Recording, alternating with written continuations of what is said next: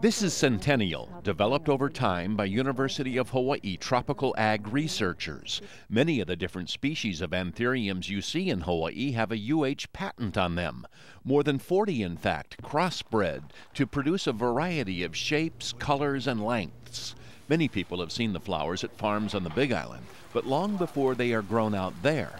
The ideas were created here in the tissue lab at the UH. It is here that new varieties of Anthuriums are propagated.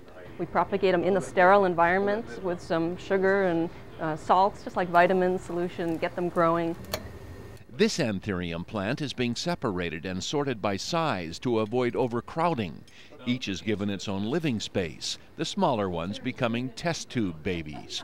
All the young plants are placed on moving platforms. Aeration promotes oxygen.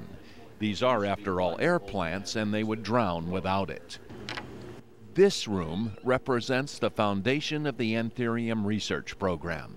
It is the vault, if you will, containing genetics of rare and highly valuable species collected from the jungles in the 1960s and 70s. These are two of the jungle-collected parents of the actual Anthurium that we've named Centennial.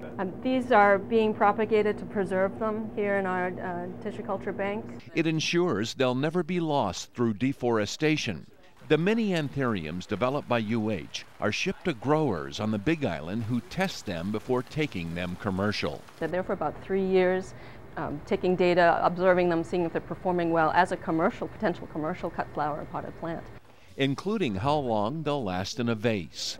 Anthuriums are native to South America, but Hawaii is the industry leader in the production of them. Centennial is the latest in the UH line.